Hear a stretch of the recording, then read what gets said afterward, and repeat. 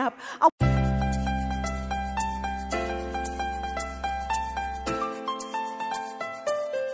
Hey there, I'm so glad you stopped by for this podcast. We hope so much we can serve you today.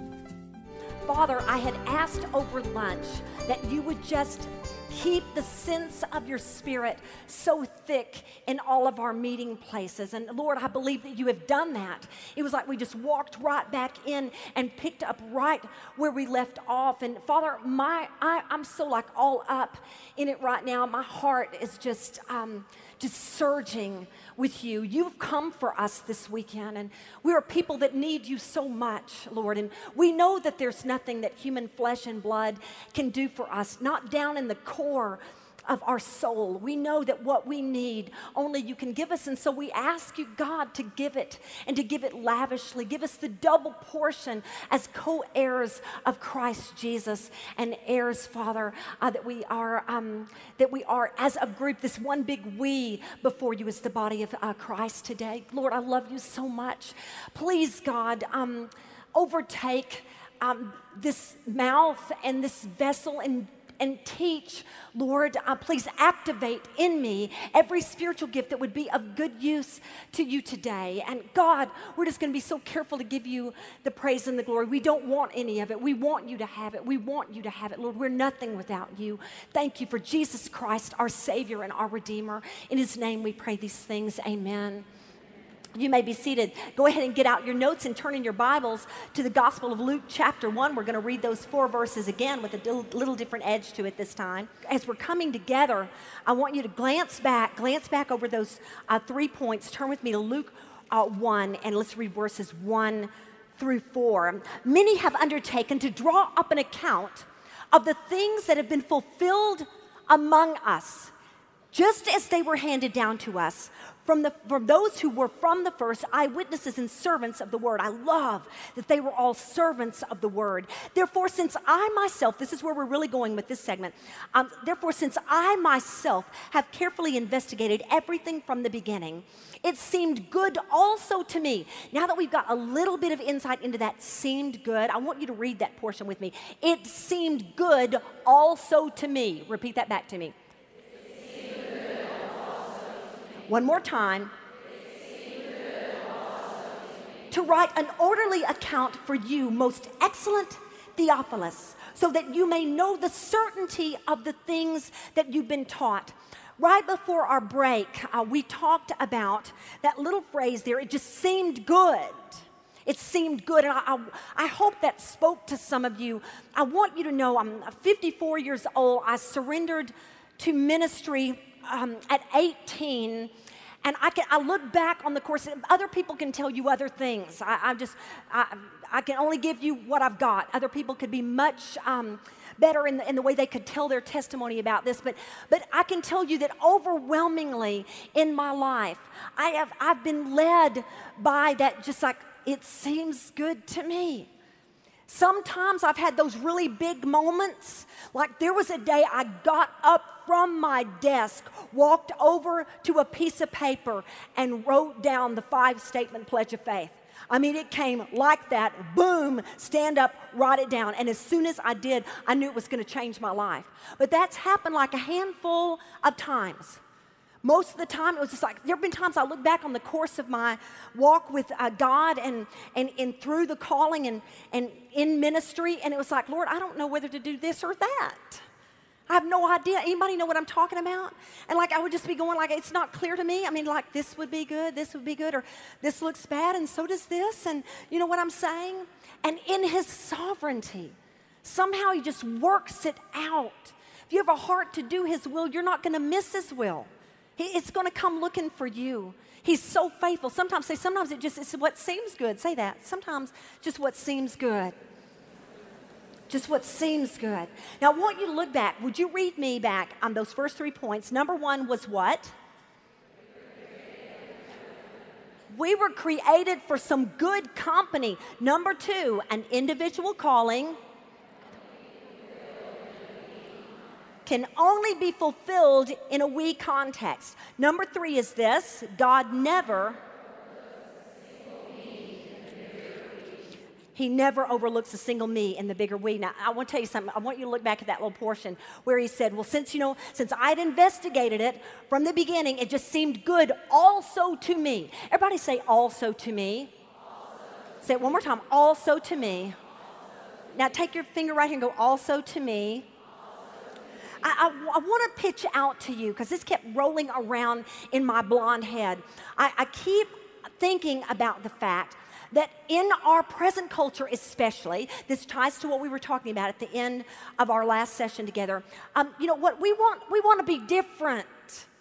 We want to be the one that is special and the one that sticks out. We don't want to be an also. Do you think that's fair to say? Like we want to be the one. We want to be exceptional, not an also. We want to be like an original. And yet Scripture says, really, you know what, you're an also. We want to be like autonomous and do this thing by ourselves, and people see that Christ is large and in charge through us. And actually he said, you know what, I called you to be an also. And there's just nothing about also that really does ring our bell. You know, we want to go where no man has gone before. Oh, speaking of man, remember when I was telling y'all earlier, this is how Bible study is live. It is so messy. It's so messy. I'm so sorry. I was starting to tell y'all about one of the guys on the team. You know what he told me over the break, the one that does the microphone? He told me, he says, Beth, it's not just a her in hermeneutic. There is a men in hermeneutic. Hermeneutic. Hermeneutic. Yes, somebody say amen. And there's also an amen. There's also men in amen. Amen? That's just how it should be. But, you know, we want to go where no man has been before, and yet Hebrews 6:20 says that Jesus has already gone there before us. We want to be the one and only, and yet John 1:18 says Jesus is already the one and only. As much as we just want to be the big original, we're called to be, it just seemed good to me also. Others had written accounts. Why did there need to be another one? Well, because it just seemed to be good to Luke also. Is anybody getting that with me? He didn't mind being an also. Somebody say Luke did not mind being an also. Let me hear you say it. And I want to tell you today why you and I don't want to mind being called to the big also as well. Here's what I'm going to do. And for just a moment, what you're going to see on the screen is just one scripture after another. I'm going to read the scripture out loud, but in every single scripture, you're going to see where there's a word also and that it's bold. And what I want you to do is that when I read that sentence and it gets to the word also, I want you to scream it out into the heavenlies. And here's the question on the table. Should you mind, and should I mind, just being another big also? All right, let's go. Luke 8:1-2. The 12 were with him and some women.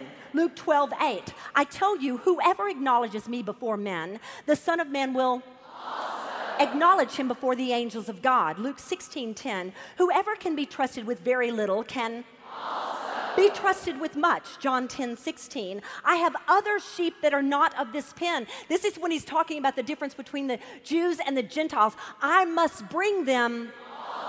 They will listen to my voice, and there shall be one flock and one shepherd. I am going to prepare a place for you. I will come back and take you to be with me so that you may be where I am. John 14:19. Before long, the world will not see me anymore, but you will see me. And because I live, you will live. Romans 1:6. And you are among those who are called to belong to Jesus Christ. Romans 8:30. And those he predestined, he called. Those he called, he justified. Those he justified, he glorified.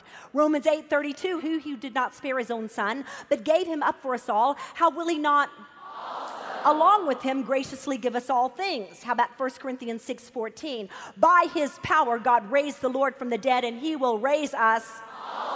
Ephesians 1:11, in Christ we were chosen, having been predestined according to the plan of him who works out everything in conformity with the purpose of his will. Ephesians 1:13, and you were included in Christ when you heard the word of truth, the gospel of your salvation. 2 Timothy 2:2, and the things you have heard me say in the presence of many other witnesses, entrust to reliable men who will be qualified to teach others. 1 Peter 2:5, you, like living stones, are being built into a spiritual house to be a holy priesthood. 1 John 1:3, we proclaim to you what we have seen and heard, so that you may have fellowship with us, and our fellowship is with the Father and with His Son, Jesus Christ.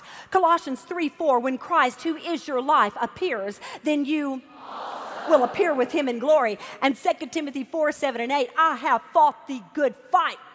I have finished the race. I have kept the faith. Now there is in store for me the crown of righteousness, which the Lord, the righteous judge, will award to me on that day, and not to me only, but to all who have longed for His appearing. I just want you to think, oh, blessed also.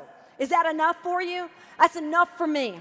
There's something about an also that should be a very, very beautiful, beautiful thing to us. Do you guys like acronyms when you like make a sentence out of a word? I love them.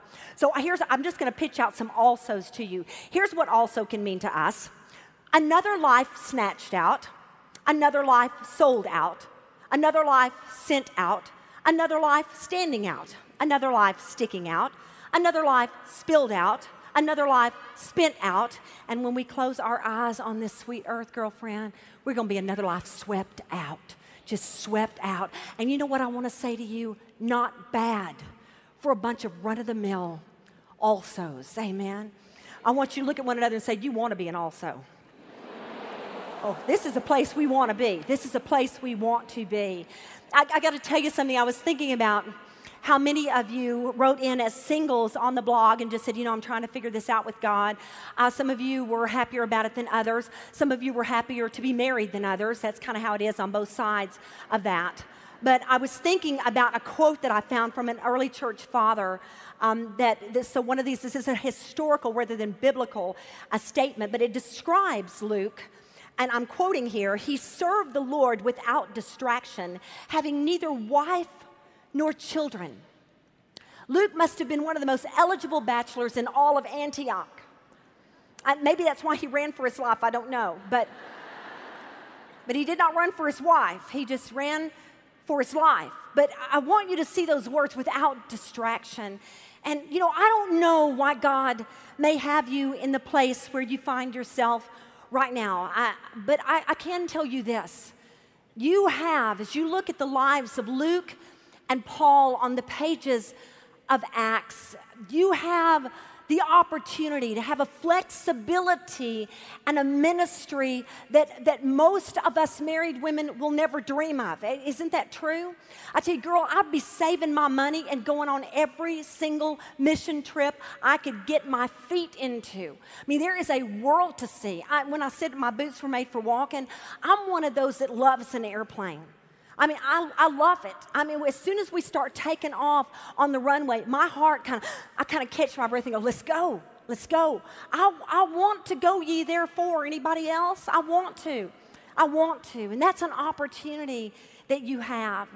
I was also talking to my coworkers the other day.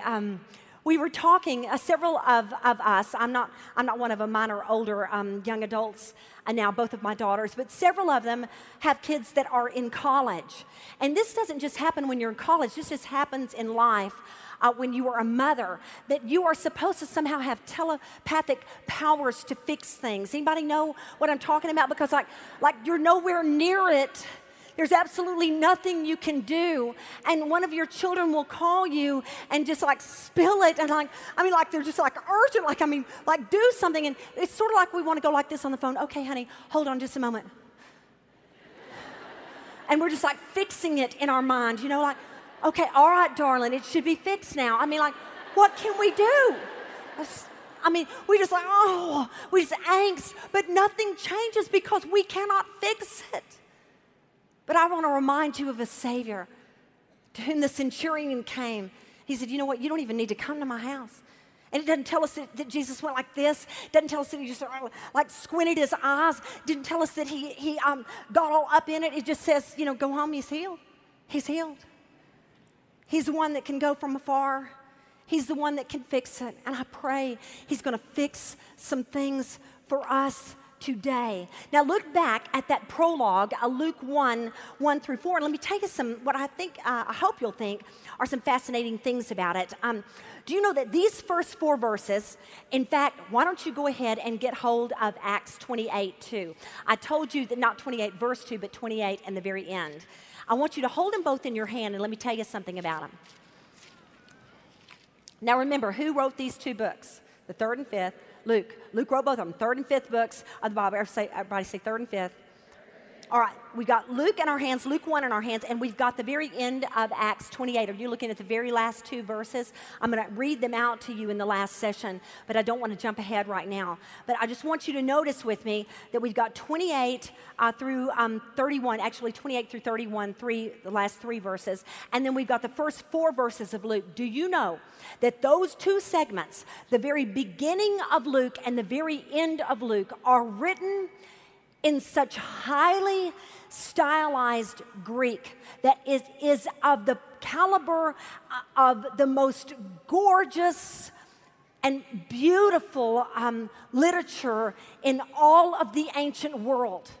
He wrote with such beauty and artistry in this very beginning, and certainly through the whole thing, but I just want you to note something with me. He uses a certain kind of Greek in the first 4 verses and then in the last 3 verses, because he's coming to those that may be of means. We're going to learn something about Theophilus in just a second. He's coming to them and bringing an educated, investigative reporting that he himself has done. And he begins it and ends it with this very, very high and educated Greek. But in all the center portion of both books, he is using more of a layman's language, so he speaks to all of us.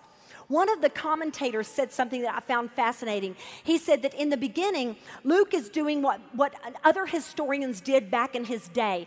Very, very prominent, very educated people that were writing books. And you'll notice that he intended to be writing books and not just letters. He says in the very beginning of Acts, as we will see later in our time together, in my former book. So this is a 2-book series that Luke is writing. And what we're going to find is that where he starts it in that gorgeous Greek and then ends it in it, what I learned is that even in those days, it was rolled, of course, into a scroll, and that the way they would know if it was something they wanted to read is they would pull out, they could see just the top lines. And so the top lines would say, I've written this to you so that you may know the certainty of the things that you have been taught. So peeking in, this is all they might have seen before they began to unfold that entire scroll and see what the Gospel of Luke had to say. Now, here's what I want you to do. I want you to compare Luke 1:1 with Acts 1:1. Luke 1:1 with Acts 1:1. This is how he starts both of these books. Luke 1 verse 3 says, therefore, since I myself have carefully investigated everything from the beginning, it seemed good. This little phrase should mean something to you now. What does it say? Everybody say, also to me. It seemed good also to me to write an orderly account to you, most excellent Theophilus, so that you may know the certainty of the things you have been taught. Then Acts 1:1 says this, in my former book, Theophilus, I wrote about all that Jesus began to do and to teach until the day he was taken up to heaven, after giving instructions through the Holy Spirit to the apostles he had chosen. We'll be back to the rest of that portion a little later in our time together. I love the fact that it says that he wrote about all Jesus began to do and teach. Because, girlfriend, we are proof. All 180,000 of us are proof that he's not done yet. Not done teaching, not done working in our midst. But in both letters, he is addressing it. He has dedicated both of these books to a person by the name of Theophilus. Everybody say Theophilus. Theophilus. And it's very, very intriguing what the name means, and you may be aware of it. I've got it on a PowerPoint for you so that you can take this down. Theophilus is a name that it's a compound word, and it is a personal name. There were a number of people in the early centuries AD that did have this name. So Theophilus is a word, it's made of theos, which is God, and philos, which is friend. Theos, philos. And Theophilus means friend of God. It means friend of God. Does anybody find that just a little bit fascinating? Now, here's what a number of scholars have thrown out before us for consideration. There are some that think he's speaking to all of us symbolically, because it becomes very clear that in his mind, he knew that it was going to have a public kind of publication, so to speak. So there are people that think, no, the name Theophilus is meant for all of us. It's meant to friends of God. There are other people that say, no, it was a pseudonym for someone it was too dangerous to call by name. But others just go, no, it's an actual name. He's writing it to a person that he knows. One reason why they think that's probably true is because in Luke, he refers to him as most excellent Theophilus. Whereas in the second book, he just calls him by his name. And what we learn is that many that were in government positions, those in very, very prominent kinds of places in this early Christian world, very often, like 2 times in Acts, there are Roman officials that are called most excellent. And so he probably is calling this to a real life person, most excellent Theophilus. In fact, I found out through my study that it's something that is called an honorific title. To call someone most excellent is an honorific title. I thought, you know what? I've heard of terrific. I've heard of horrific.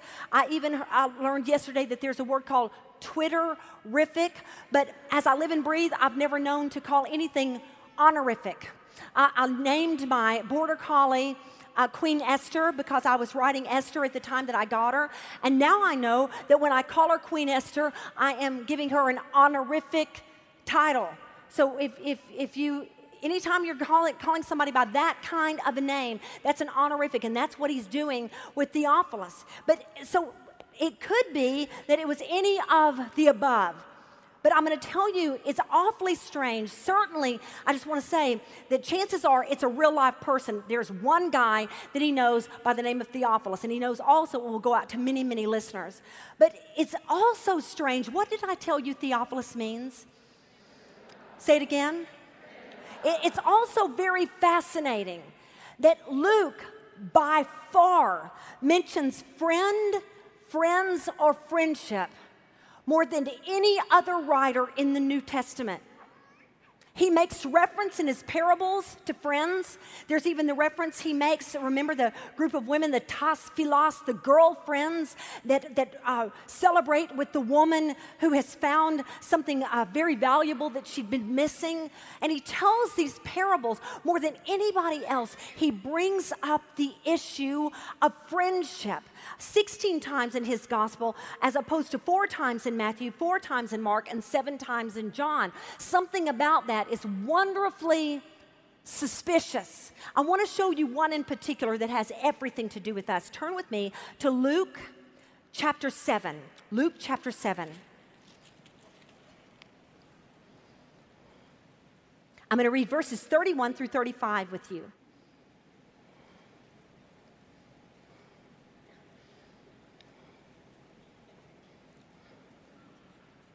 Luke 7, what's our verse going to be? 31. I want to read 31 through 35 to you. Luke 7, 31. This is Jesus talking. If you've got a red letter edition, you can see that. To what then can I compare the people of this generation? What are they like? They're like children sitting in the marketplace and calling out to each other. We played the flute for you and you did not dance. We sang a dirge and you did not cry. For John the Baptist came neither eating bread nor drinking wine, and you say, he has a demon. The Son of Man came eating and drinking, and you say, here is a glutton and a drunkard, a friend of tax collectors and sinners. And he says something so profound in verse 35, but it's in lofty enough language that it's hard for us to bring it down in terms that we can see. Verse 35, don't let me forget to come to 34, that's where we're going. But 35 says, but wisdom is proved right by all her children. Wisdom is proved right by all her children. Let me say this to you before we go back to the heart of it at 34. That saying, that was very much a proverb that Jesus was sharing with these listeners. And it means that sometimes you do not know what is wise until it bears out its harvest. He said, I will prove right. I will prove right. And it will show that I was wise by the people I came and ministered to, because wisdom will be proved right by the children it will produce. And he says something. He said, you call me, and I want you to see this little phrase because it's one of the most important reasons we're gathering in this second session. He said, you call me friend of sinners. Friend of sinners.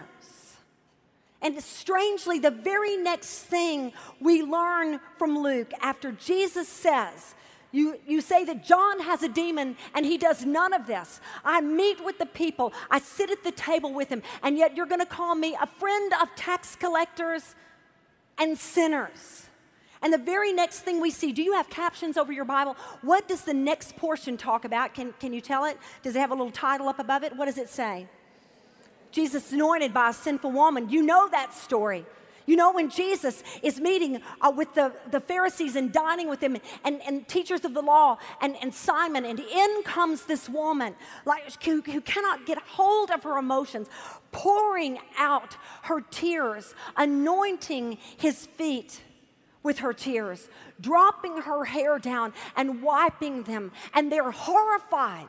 They're absolutely horrified. And I want you to see the words in verse 47 where it says, therefore I tell you, her many sins have been forgiven, for she loved much. But he who has forgiven little, who has been forgiven little, loves little. That is one of the most profound truths of the kingdom right there. I want you to see with me that what the Pharisees sitting at that table did not realize is that day they were the sinners Jesus was friend to. Anybody know what I'm saying? We better thank God Almighty that Jesus Christ came to be a friend to sinners like us. We better praise the God who saved us for a Savior who is drawn to weakness. Anybody amen that with me? I want you to know something about Luke's gospel that sticks out in its uniqueness. All of the gospels inspired by God to come from a different perspective, to bring the whole story together. But in Luke's gospel, he very interestingly portrays before the reader the opportunity for literally universal redemption. The opportunity for anyone to come in. There's something that he does throughout his gospel, a way of showing that outcasts became insiders. And why? Because he was an outcast. He was a Gentile writer among Jewish men who were inspired. He was himself an outsider, himself a second-generation Christian. He mentions Samaritans. He mentions the Gentiles being brought into the kingdom. He mentions publicans, sinners, outcasts, the poor, as well as the rich. He, more than any other gospel writer, mentions Jesus' interaction in the lives of women. He's the one that tells us about Elizabeth and Mary and Anna and Joanna, the widow of Nain, the sinful woman that anointed him. I want you to hear something that so flooded my soul when I came upon this in my research. It is a quote by Eusebius, who was a 4th century Roman historian, a believer in Christ and a Roman historian. And so he's part of the early church, and he writes something about Luke, our same guy that we are studying today. And he says this, listen carefully, because there's especially a phrase I want you to hear.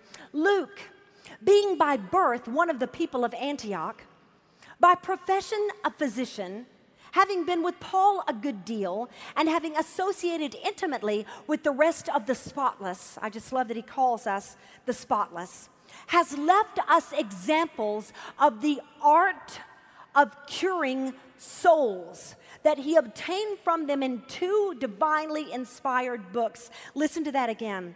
He, Luke, has left us examples of the art of curing souls. I wonder if that resonates with anybody besides me. Do you know that the perspective of the physician as the writer of the Gospel of Luke is seen over and over and over? I jotted down a few.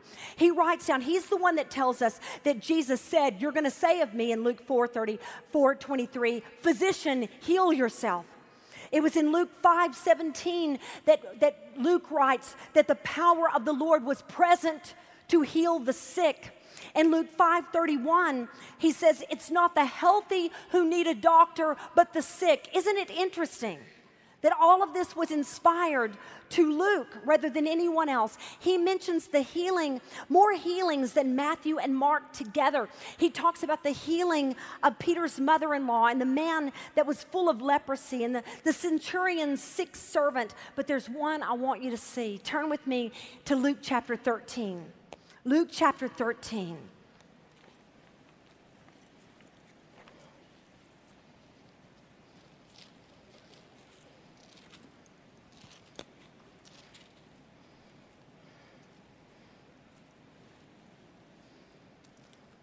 Told to us only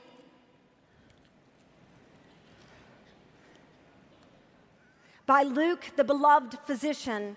It says this. I'm at Luke 13. I want to start reading to you at verse 10.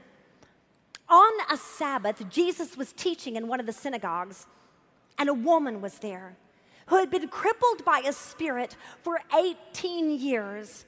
She was bent over and could not straighten up at all. And when Jesus saw her, he called her forward and said to her, woman, you are set free from your infirmity. And then he put his hands on her, and immediately she straightened up and she praised God. I want to go further with you, just a little further in the account in verse 14. Indignant because Jesus had healed on the Sabbath, the synagogue ruler said to the people, there are 6 days for work. So come and be healed on those days, not on the Sabbath. In other words, how dare you be healed today? Today is not the day for healing. For some of us, we may think, healing doesn't happen on a Saturday. It should only happen on a Sunday. And for all those who have rules around healing, this parable and this account speaks straight into our experience. One of the times, you get your feelings hurt a lot in ministries, but some of you that are out there just kind of like doing the thing, you probably attest to that. And I can remember something that really, really got me one time. A woman at my church that I've been to for nearly 30 years had seen us in Bible study on a Tuesday night, really praying for a number of those that had been that had come to the front for prayer at the end of Bible study, and they're just weeping, and we were just like, as many of us as possible, just laying hands on them and praying for them. And she said to somebody there, she said, the next thing you know, she'll be having healing services. And I was just like, so astonished, because I had not had that I had gotten very little of that from my church. But I thought to myself, and what would be wrong with Jesus coming and healing in our midst? Some of us need healing, don't we? What would be wrong with that? But some people would rather there be no healing at all than anybody feel the least bit uncomfortable. And I want you to look into these passages. It says that the Lord answered him in verse 15, you hypocrites. Doesn't each of you on the Sabbath untie his ox or donkey from the stall and lead it out to give it water? Then should not this woman, a daughter of Abraham, whom Satan has kept bound for 18 long years, be set free on the Sabbath day from what bound her? I'm just going to be forthright with you. I am praying today that God is going to come into our midst by way of the Spirit of Christ, and he's going to heal some of us women from things that have absolutely kept us under attack for 18 solid years. Maybe yours is 8 years. Maybe yours is 10 years. Maybe yours is 6 months. But I just want you to hear today, God has a way to bring us to our feet. You know the part of it that gets me the most? The part of this account that can almost bring me to tears every single time is when it says, notice that in verse 11, and a woman was there who had been crippled by a spirit for 18 years. She was bent over and could not straighten up at all. She could not what? Say it again. She couldn't straighten up at all. And you know what just keeps just haunting me about that? I can remember being that woman who just couldn't straighten up. I wanted to. I was raised in the church. I knew how you were supposed to act. I want you to understand with me, I had a sense of shame on me from the time I was in the first and second grade. I could look around me in our worship services at my church, and I could wish that I was this little girl or that little girl. Now, what in the world could a first or second grader have done of that kind of depth of sin to give her that kind of shame? See, so a number of you may know my story. I'm just going to keep telling it as long as anyone will listen. Before I even have memory, I fell victim to sexual abuse. And I was just devastated by it, off and on, from that little to about this tall. And you talk about something getting a hold of you, and you don't have to have that kind of background to have a destructive past. We are all, by our human nature, our lies, the lies our hearts will tell us, are beyond anything we'll hear of deception from anyone around us. My own heart will lie to me more than you will ever lie to me. Would anybody say that's true? So we'd all have that self-destructive tendency, whether or not you come from my background. But what I do want you to understand is that I came, not only was I victimized, but then I came of age, came into young adolescence, and then I began making the world's stupidest decisions. There's no one, I'm confident of this, 180,000 of you, and I can confidently tell you, even those of you who are behind a locked door, you could not possibly have out-sinned me. You might have stayed in a hole longer, but I can't fathom how you went deeper. I have a real background. This is not false humility. I have a real life background of heinous sin.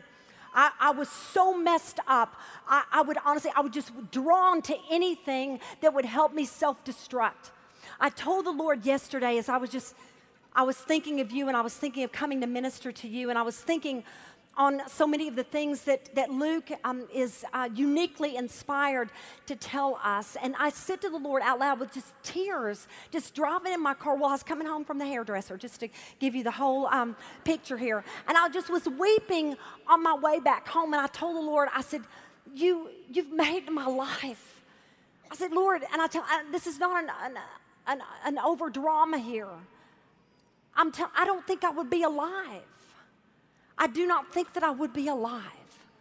I just can't picture if I had kept going how I was going. And listen, I had a heart for God. This is what I want you to hear. Girl, I had a heart for God. But my inner man, I was so wrecked up that I would no more than make the next promise to him of how I was going to live my life and how I was never, does this sound familiar to anybody? I'm never going to do that again. I'm never going to do it again. And I would mean it, and I would cry. I'd just cry in my pillow, and I'd ask the Lord all the time, Sheila. I would ask the Lord, why do I do what I do? I need to know if anybody can relate with what I'm talking about. And I couldn't straighten up. I remember one time, I'm going to say, I don't think I've ever said this in public, and now I'm going to say it in front of 180,000 people. So you know what I'm going to do is I'm not going to tell you who said it, but somebody that really just should have loved me more than her own skin one time said to me, you will be pregnant before you're 16 years old.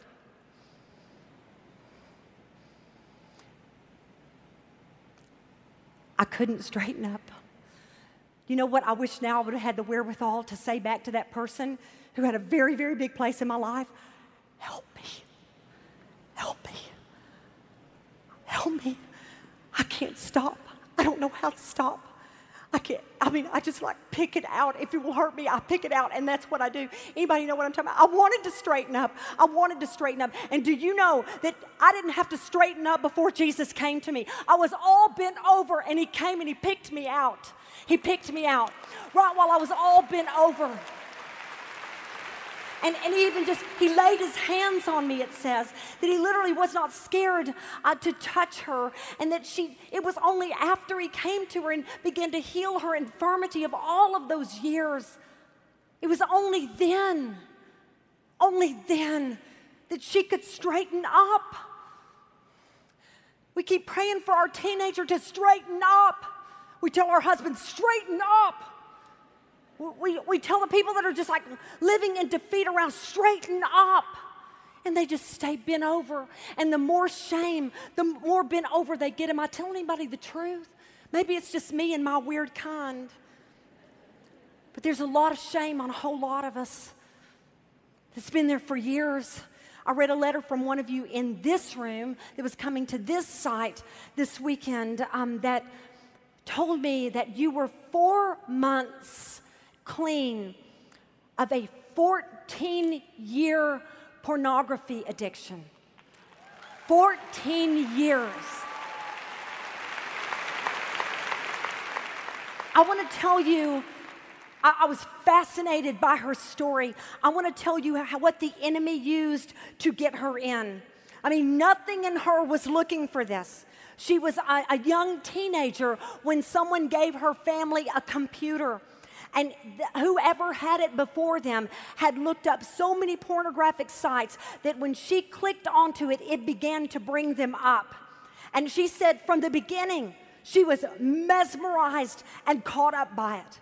Over and over again, she said something I thought was so fascinating. I wrote down her quote because I love this. She said, you tell them, she wanted me to tell y'all, you tell them that a woman can be just as addicted as a man. And then she said this, and this is going to sound familiar to my testimony that I just shared with you. She said, I did love Jesus.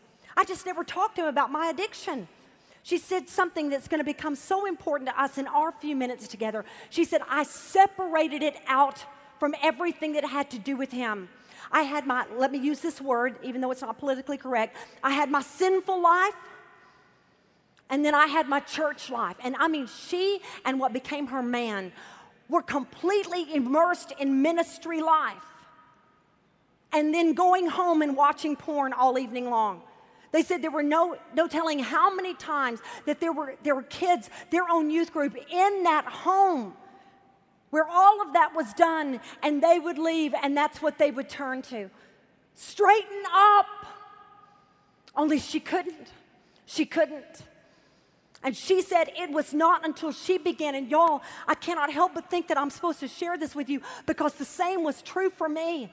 She said it was not until God brought her to a place to memorize Scripture that she got it so far inside of her mind where every single time images began to come up, every single time old pictures began to be stirred up in her mind, every single time all of her past haunted her, she would begin to speak out of Scripture. Listen, I'm going to tell you something. If you begin, when the enemy tries to harass you or torment you over your past or over old images that are in your mind or over bitterness and unforgiveness, terrible things that have happened to you, if you take every opportunity he torments you and you begin to spout off Scripture, girlfriend, he's going to start leaving you alone. If you think the devil wants to drive you to spout Scripture, you are out of your darling, ever-loving little mind. And the more we come back at it, she said, it has saved my life. What was she doing? 1 Peter 1:22 told us that. When he said that we purify our souls by walking in obedience to the truth. I beg you, as one who has been there, I would never speak to you in condemnation or judgment. I've been too far down in the pit for that. But I will tell you that your abundant life is in your obedience to God. It's in letting him to every part of your life where this now becomes our dialogue, where this is what we talk about with him. I also come from a background of addictive sin. All manner of addiction is all over my family. Even in my immediate family of origin, like we just got alcoholics all over the place. It's just, we are just addicts. We are just addicts. And I know what it's like to think to yourself, there's no way I'm going to be free of this. I'm always going to be under this. There's no way, I can't picture not having it in a month, and yet God will come back to you and go, how about today? Could you get through just one day? Just one day? Because he gives us this day our daily bread. You don't have to wonder about next year. Every single day that we live off of the power and authority of God, that's where our victory comes back in. Girlfriend, listen, your victory is in his authority. I promise you that. I don't know a lot of things, but I know this, and believe you me, I have tried it. Your determination will not be enough. You do not have it in you to straighten yourself up. Your victory is in Christ's authority. It's in taking the very things that you're most ashamed of and bringing them out in the light before me and going, Lord, okay, you know, Father, that addiction I've got. Now, Lord, here's where I really need you to get to me. And what I began to ask God, when I wanted to turn to my addiction, I asked God to begin to show me what was it that preceded my defeat. What was it that happened just beforehand when I would turn to the left, and I knew it was an attack of insecurity. That I would all of a sudden feel very insecure about something, and then I would turn over to the left.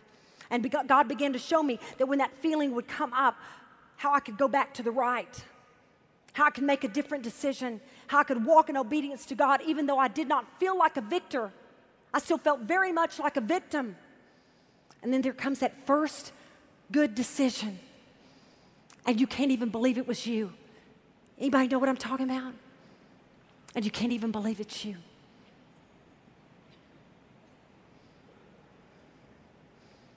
I want to show you a picture of something, because it's just like, I just keep thinking about it.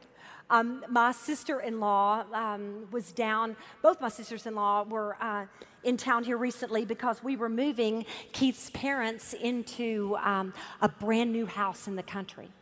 And so they were down, and while she was down, she said, Beth, I'm just dying to show you something. So she takes me over to a little cage, and she pulls out this little creature in her hand. Look at it carefully, and I want you to see it in Mary's hand so you can see how big it is. Do you know what it is? It is a squirrel. It is a squirrel. Now listen to the story. My other sister-in-law, Tina, is not nearly so creatureful as Mary and as some of us may be. She's got a cat. And her cat, a couple of weeks ago, brought this in her teeth. The cat brings it in the house. Of course, she's thinking it's a hairless rat. She doesn't have any clue what it is, but she just like is horrified, and she goes, it's a wonder. Listen, it would have just taken a little clamp down jaw on the thing and it would have been dead. Because Mary figures it was about 5 or 6 days old at the time when the cat dragged it in. Talk about what the cat dragged in. And so she brings it in. Well, she does not know what to do with it. She can tell it's alive because it's squirming, and she calls her sister, and her sister says, I want it. I want the thing. And do you know she got on the internet to see what you're supposed to do with it? And do you know that you can buy canned cat's milk? And that's what next time you find a baby squirrel, there really is canned cat's milk. Now, I can't think any of that through, and I don't want you to either.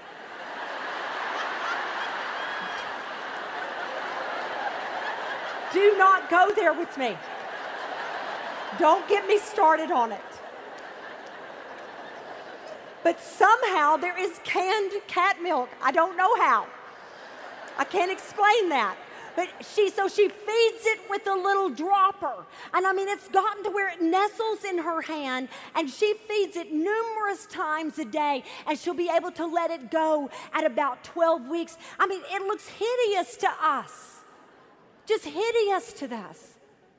And yet, I just want you to imagine what we looked like. What did we look like? I mean, you talk about what the cat dragged in.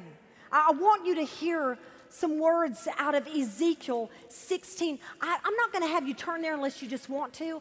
What I'd rather you do is I want you to take a minute, and I want you to remember your history with God.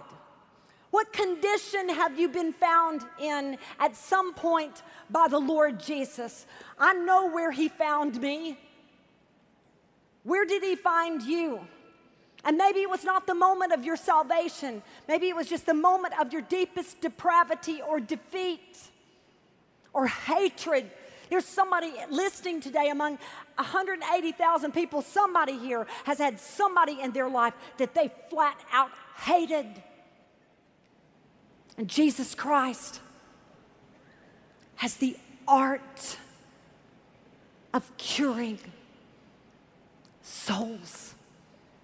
He does not just do it as his job. It's his art. We are his workmanship. We are his masterpiece.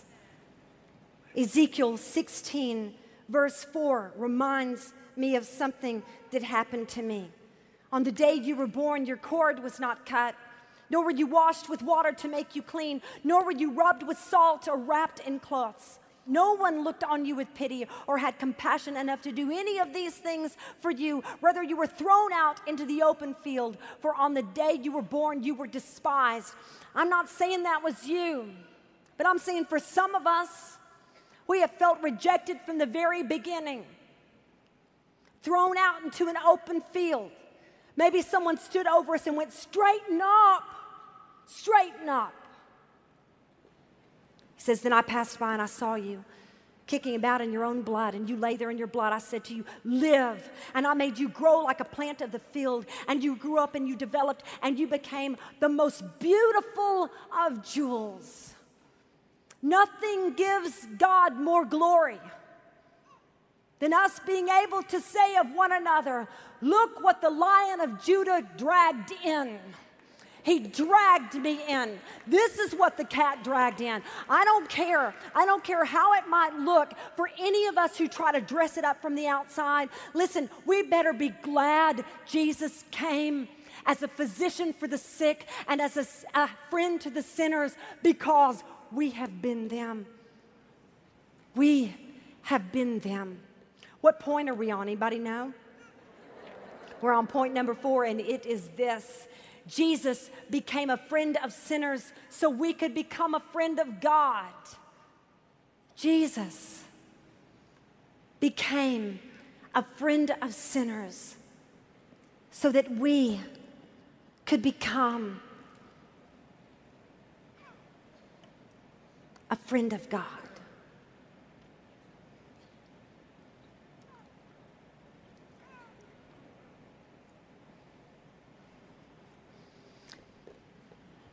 I just had something on my mind. I have someone in my life that I really, really love that has recently been in a hole of defeat again. Can anybody say again? Anybody know what that's like? When just like, again, here we go again. And the person was wondering if this was the time when the immediate loved ones would finally say, enough is enough, there are no more chances. But it didn't happen. The person was graced once again. But it was so interesting that the person was telling me how mad they were at someone else and was refusing to forgive someone else.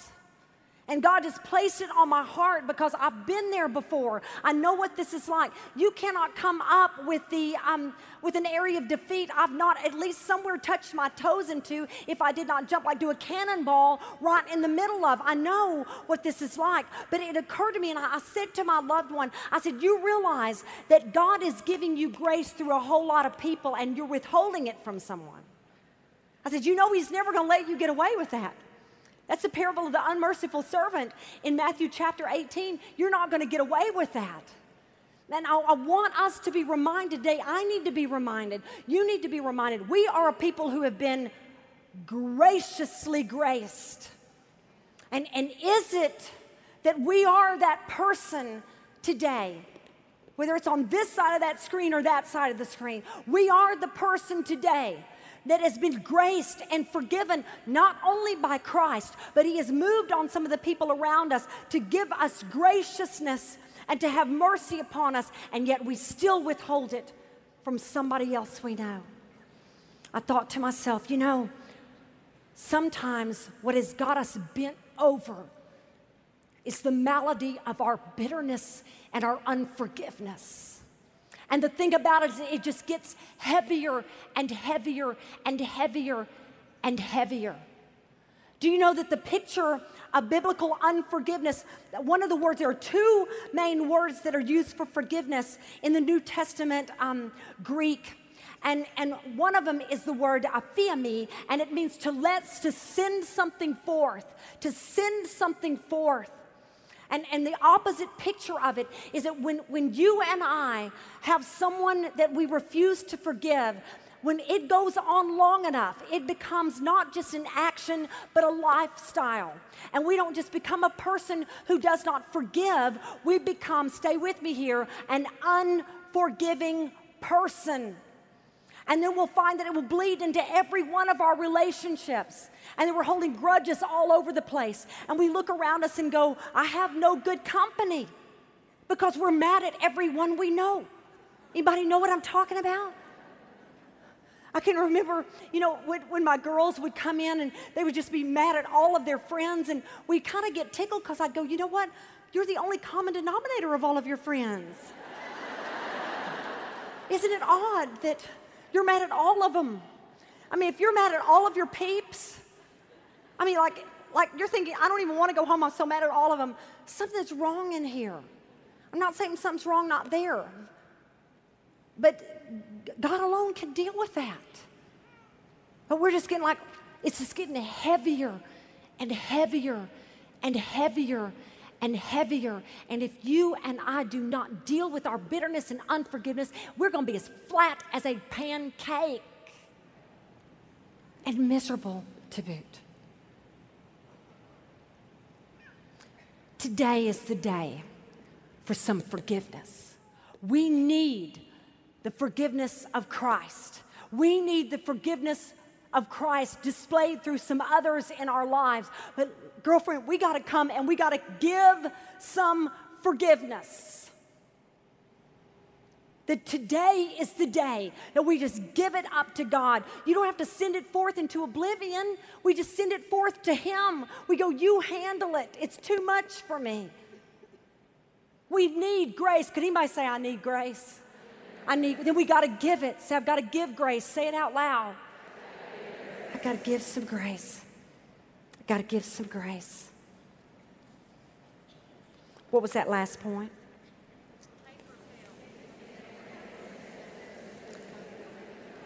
Jesus came as a friend of sinners so we could become friends of God.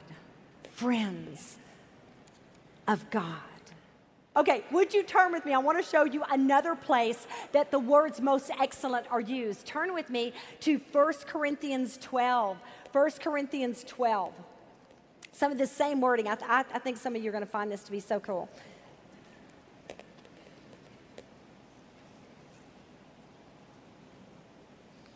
Okay, hold on there. And you guys right here, since y'all are so on top of things, do not let me forget to come back to it while I tell this story right here. Okay, listen, see if you don't think this is fascinating. Do you remember that in Luke 1, verse 3, Luke refers to Theophilus as what? Remember the honorific? What was it?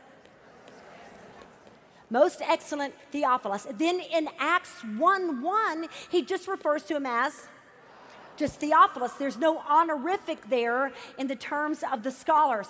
Now, let me tell you what some of the writers of commentaries think is the difference between the two. They think that there's every possibility Theophilus was not saved when Luke wrote the Gospel of Luke, but that he was saved by the time he wrote the Acts of the Apostles or the Acts of the Holy Spirit, that he was saved by then, because they're saying, and I found this to be very intriguing, that in the stretch of the New Testament terminology, that once someone became a brother and sister, once someone became an also, everybody say I'm an also, once they entered into the big we, that worldly distinctions were no longer used in their addresses.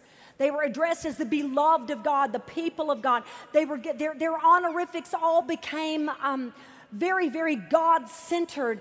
Their dignity then was in Christ and Christ alone. So it's interesting because when he drops it off the second time, there is every likelihood that a much greater thing has happened to him.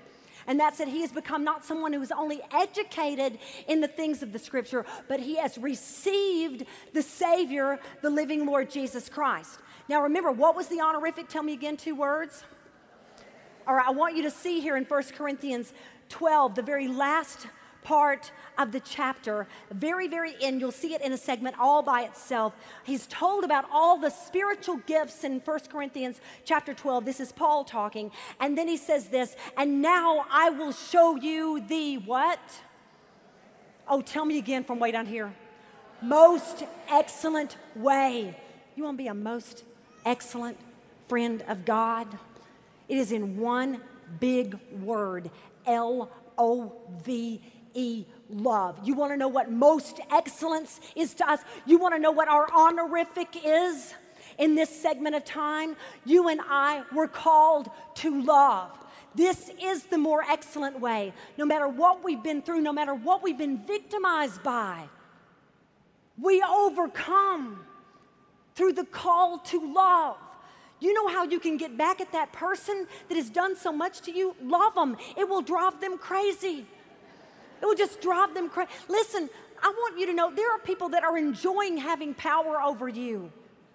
They're having a good time with it because you're like going all victim on them. Anybody know what I'm saying? And so they just love it and they just keep doing it. What if you were no longer a victim? What if you were empowered by the pervasive, invasive love of Christ, and he gave you the ability to love somebody that despises you? You know what kind of power there is in that? You want to talk about empowerment to the child of God? You want to be a most excellent friend of God? There is a more excellent way, and that way is to love. That way is to love.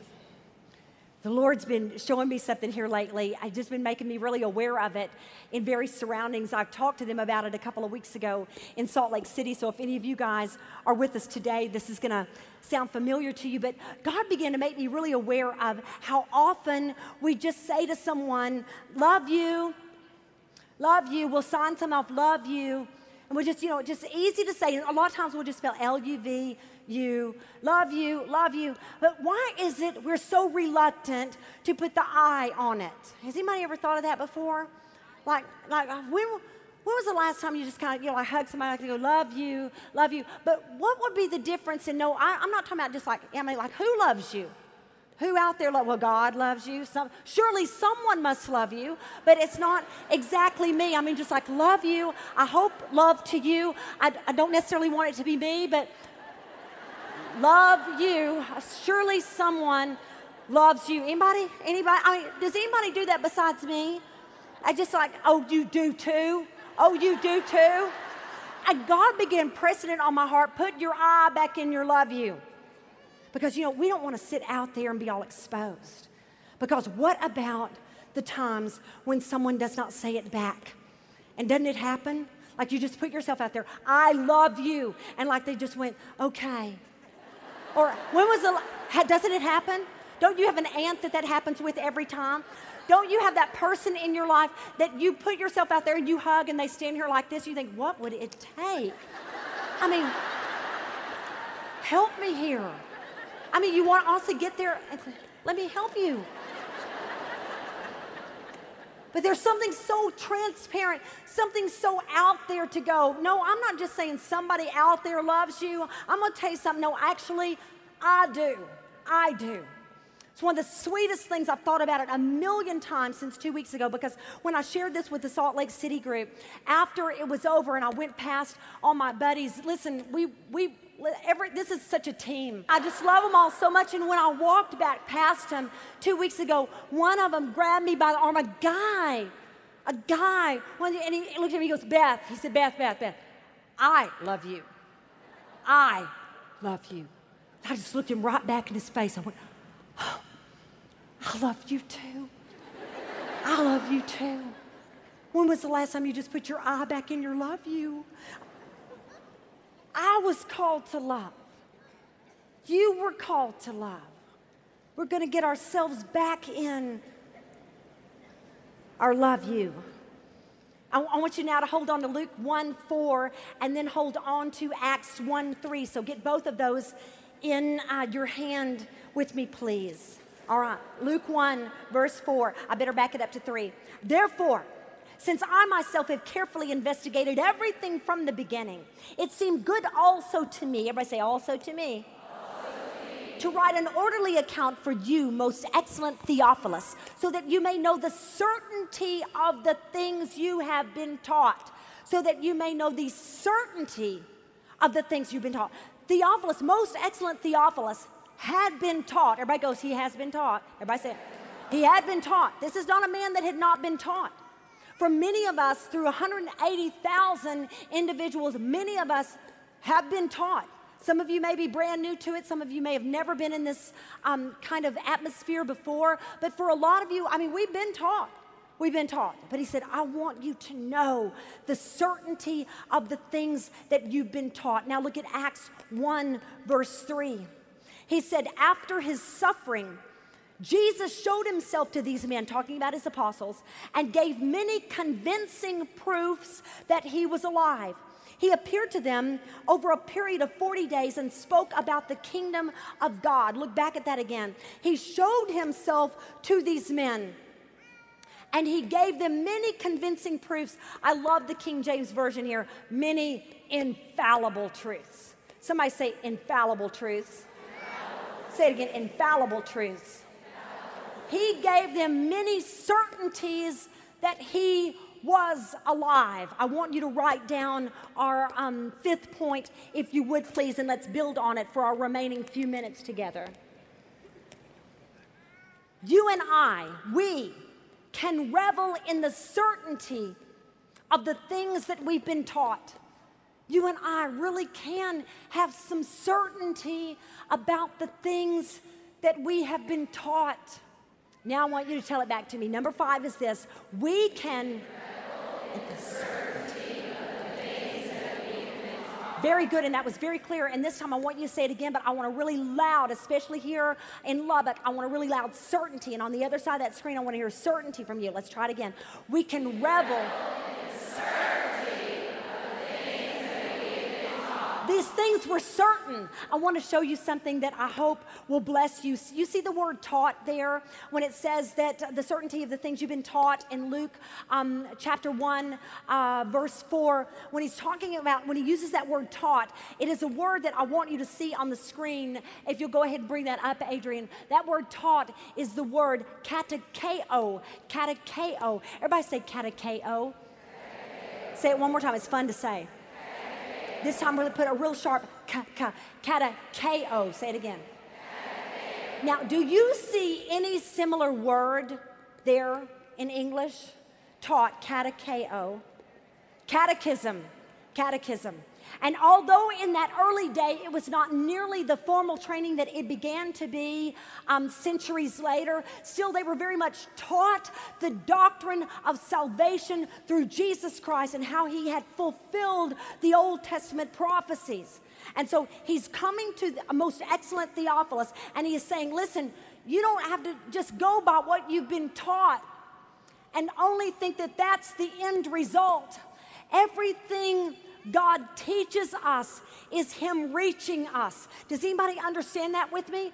What can happen to us is that you and I can get all wrapped up in Bible study and forget that the reason we were in it is to know our God and his son Jesus Christ. My friend Priscilla Shire yesterday tweeted something that I jotted down under this point. She said, my heart aches for those who are trying to live godly lives, ... without God. Trying to come to Bible study. I met a woman a couple of weeks ago that was just there, that she just professes that she does not receive Christ as who we believe him to be in the scriptures. But she said, but I love your Bible studies. Well, I mean, it just flew all over me. I'm going, you know what? He's the only reason we're having Bible study.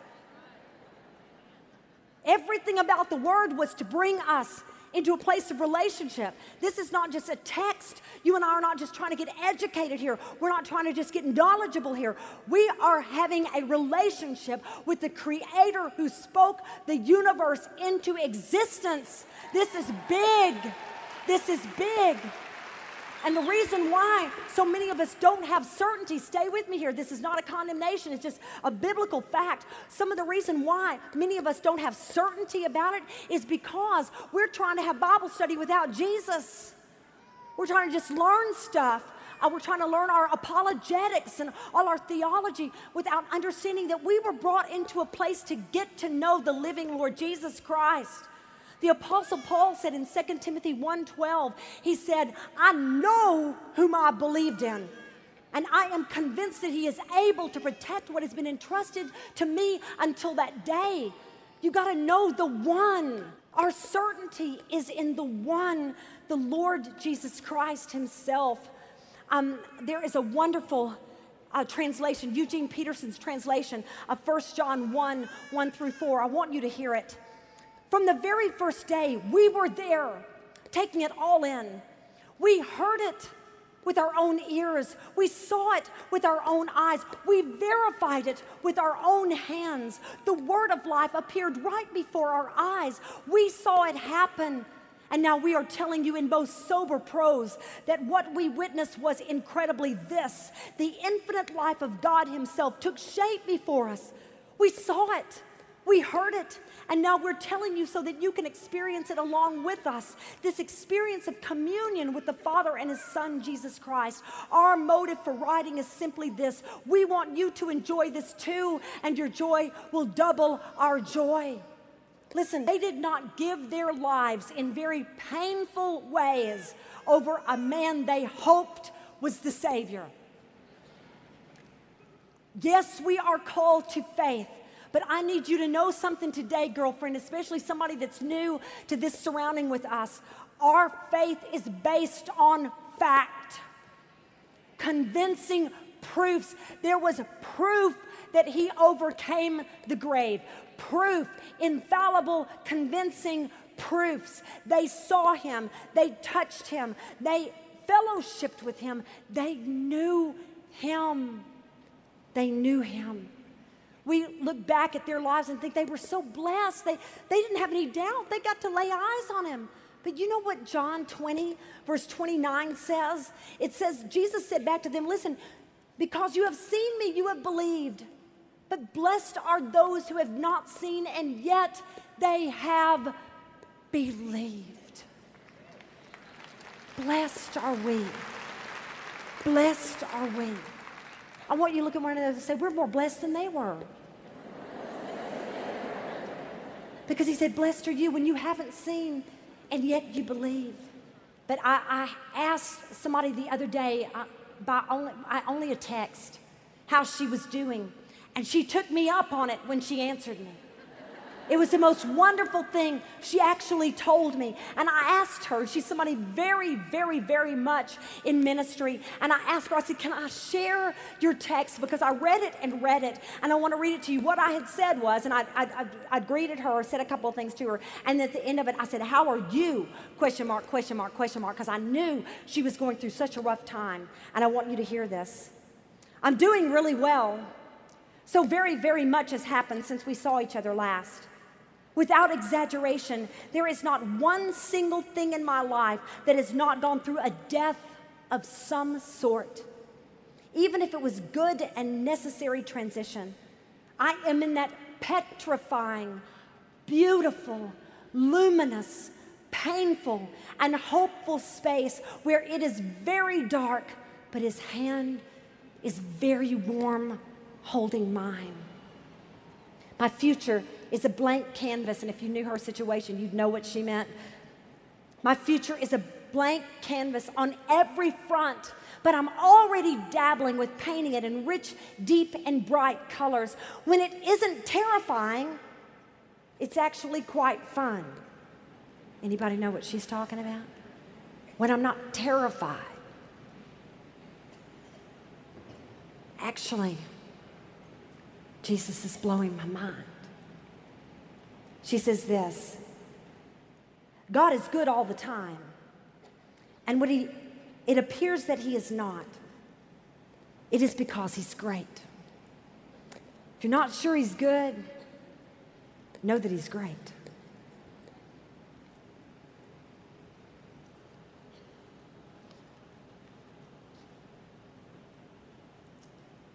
The Apostle Paul said at the very end of Philippians, I have learned the secret. The secret. I've learned the secret. And there's a secret that you can't really tell anyone in advance in a way that they can totally receive. They have to experience it for themselves. But here is the secret, that the more you need him, the more you see him revealed. The more desperate you are for him, the more he will come out in ways that are so mind-blowing that you feel like at times you are the only one on the planet. When it seems the darkest of all, maybe that's when he's got you in the cleft of the rock and he's covered you there with his hand. I don't know what you're going through right now. I wish that I could really know how you are.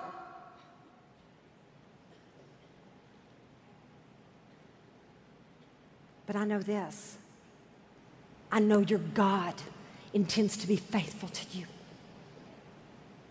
And I know that he has allowed you to come into that place because there is a level of intimacy you can have with him right there that you will not experience in any other season of your life. Wherever you are, whatever you're going through, even if you have no idea what you're returning to after today is over.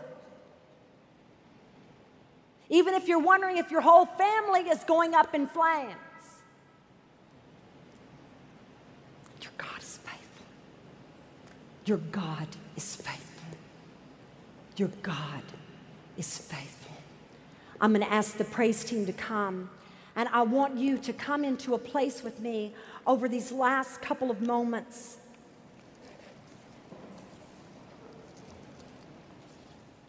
Where we can have an invitation for people who may never have had a time or an opportunity to receive Christ can come and make the most important decision of their lives. We hope with all of our hearts that people have come today somewhere amid this 180,000 that have never met Jesus Christ personally. And we want to give them an opportunity. Let me tell you something about Jesus. We don't know him as Savior just because our parents did. We don't know him as Savior because we were raised in a Christian home or because we were raised in a Christian school. When people say to you, I've been saved all of my life, that is a scriptural impossibility. There has to come a time when we have accepted the gift of salvation and received Christ Jesus as our Lord and Savior. And it's not about becoming any kind of denominational tag. It's about becoming saved and having the certainty. I want somebody that's been asking Jesus into their heart 100 times over the last 10 years, let's get done with it. You can have certainty about the one you believe in. You can know you are saved. And do you know what the enemy would lose today if 180 women were leashed out of these places knowing that they had on the helmet of their salvation, that they were saved in Christ and nothing could pluck them out of the hand of God? What would happen then? Listen, the enemy knows good and well that if he can keep you down in your salvation, you're never going to be a danger to him on the battlefield. Never. Because you can't even decide whether or not you're saved. Is he having that game with anybody? Today's the day. Today's the day. All it takes is once. And we're going to do this today, and if you've done it 50 times before, well, good. Let's be done with it today. Because we can know that we are saved. We can know that we are. It may be that some of you God's going, well, you know what? You really did that 10 years ago, and it took. Because if it was real, it took. But if it makes you feel better to do it again today, let's do it again today. But you were saved 10 years ago. For somebody else, this is life and death. I'm going to ask you all to stand with me all over our 731 locations. All of you stand.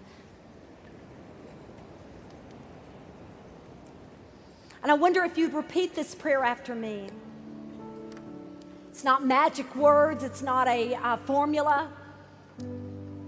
It's a simple invitation in Romans chapter 10 that says, if you will confess with your mouth what you've believed in your heart, that Jesus Christ is Lord, then you will be saved. That's it. That's it. It's so simple that the educated won't receive it because there's got to be more to it than that. Listen, the more to it came from Christ. He said, listen, I've done it all. All you have to do is believe it. And that's what we do today. I wonder, I'm going to say some phrases and I'm going to ask you to repeat them after me, but I'm going to ask you all to do it. Most of us, perhaps in this room, will do it by remembrance, something that was a decision we made years ago. But for somebody else, this is her first time.